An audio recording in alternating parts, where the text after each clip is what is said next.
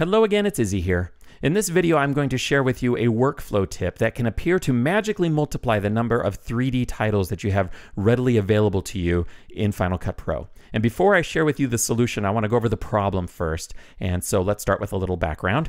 Let's go to Final Cut Pro and then About Final Cut Pro. And I'll show you my version that I'm using for this video is 10.2.1. And I show you that because starting with 10.2, Final Cut Pro came with some nice 3D capabilities for text, for titles.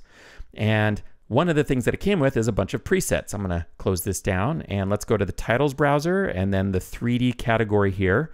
And you can see that in the 3D category, Final Cut Pro comes with 8 different items. Here is what they look like. You can see they have different animations. For example, if I kind of move my skimmer over this basic 3D, I'll just select it here. And then if I move the skimmer over the beginning and hit the space bar, then it'll play through it. But by the way, there's a nice keyboard shortcut. When you're going through and previewing these different animations, a nice keyboard shortcut is play in to out, the /, play in to the out point. So the in point is the beginning of the range, the out point's the end of the range. So if you hit / with that selected like that, it'll just play that whole clip there and you get to see the whole preview.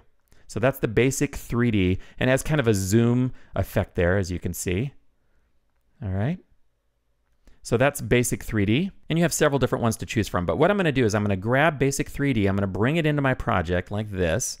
And now if I move the playhead over it and make sure it's selected and make sure I have my inspector open and then go to the titles inspector, you can see that the animation style right now by default is set to zoom. And that's what that animation style is. It's kind of a zoom effect. But if I click this, you'll see that there's actually 10 different additional animations.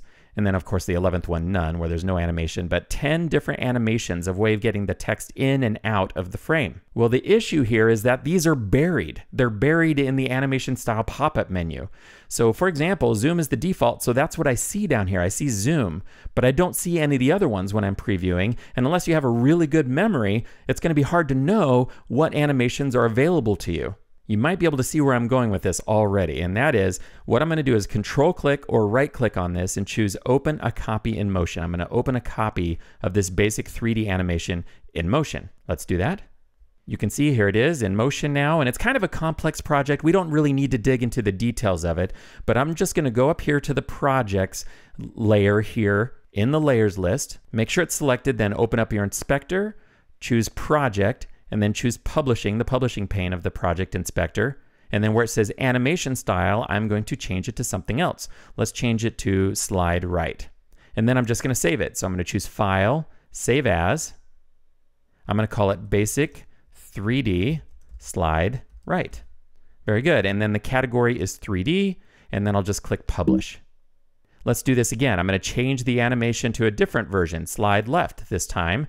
So I'll go to File, Save As, and then I'll choose Basic 3D Slide Left. I'll just name it that, category 3D, that's fine, and then Publish. And then let's just do one more.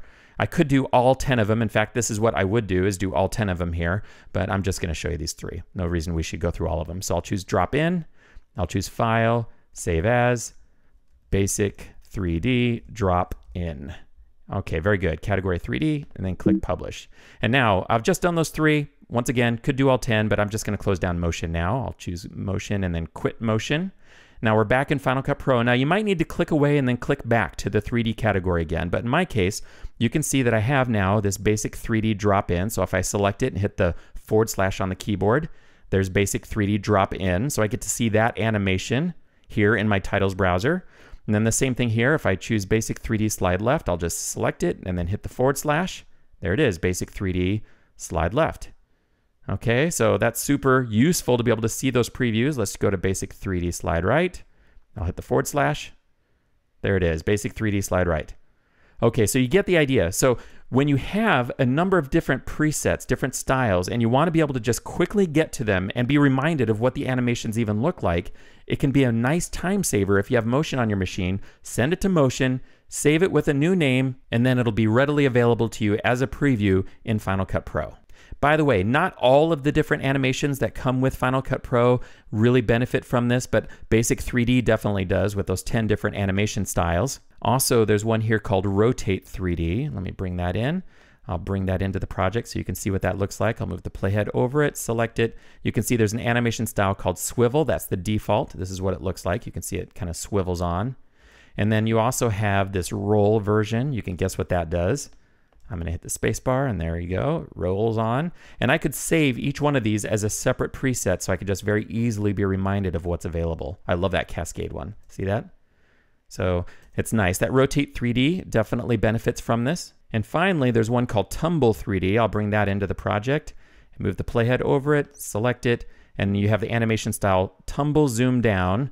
So this is Tumble Zoom Down. That's what it looks like. And then you can see when it gets to the end, it's going to zoom down like that. Okay, so that's Tumble Zoom Down, but you also have Assemble and Disassemble and Tumble Zoom Up. So I could save those as different presets as well.